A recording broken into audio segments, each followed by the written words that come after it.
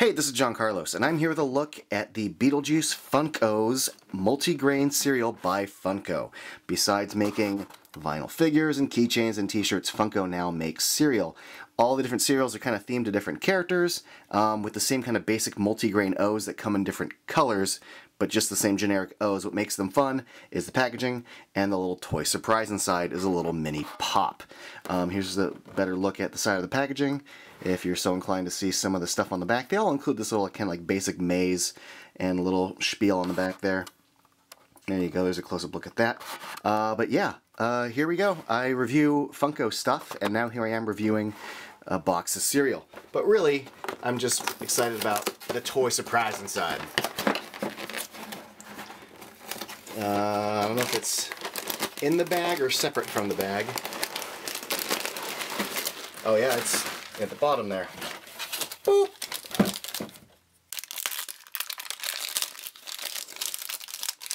And here we have a look at this little tiny Beetlejuice.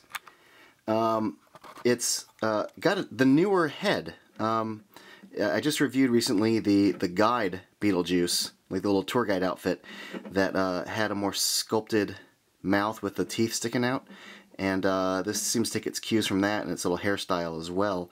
But I do like the more standard body. This just makes me wonder if they're ever going to revisit Beetlejuice as a pop, because there was a standard older Beetlejuice pop, but you can see like this new hair scheme is a lot brighter, and again, they've updated the head considerably, and his hair sculpt is a little more wily, and I kind of dig the different way the hair on top is kind of swiveling out.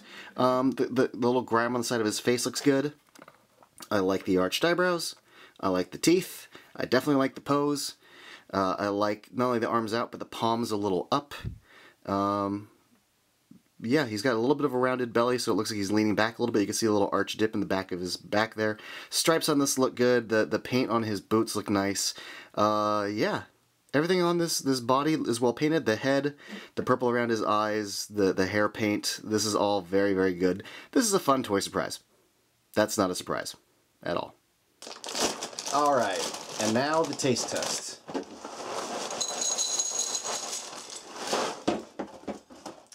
See how this goes. A little.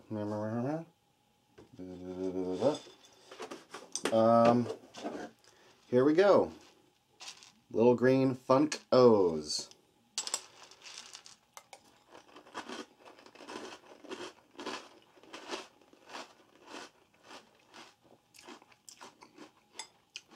That's I'll be honest with you, that's pretty mediocre. And they're really crunchy, like,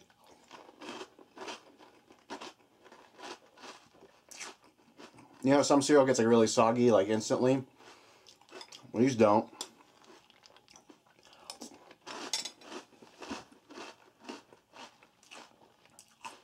They don't really taste like much, and they have like this little coating on them.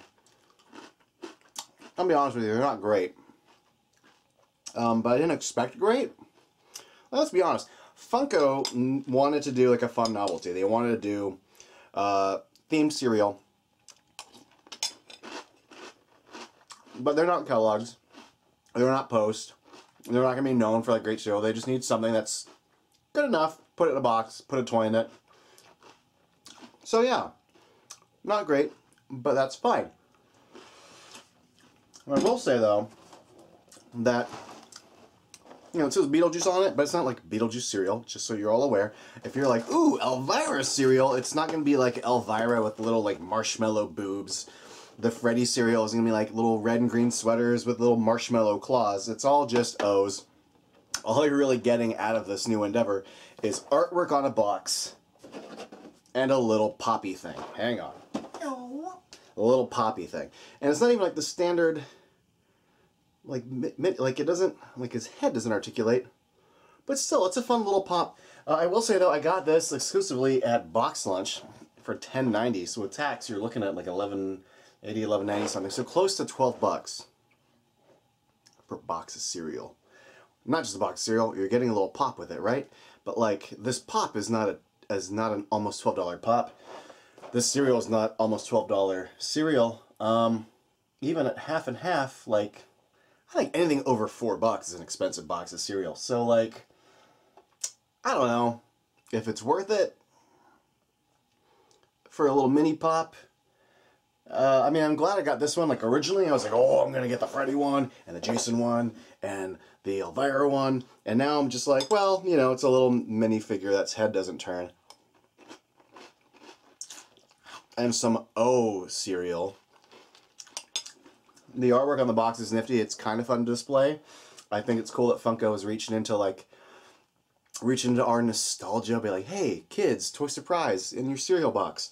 Because we all kind of grew up in that era, and Lord knows we never got Gollum cereal before. It's a neat endeavor. Not worth $10.90.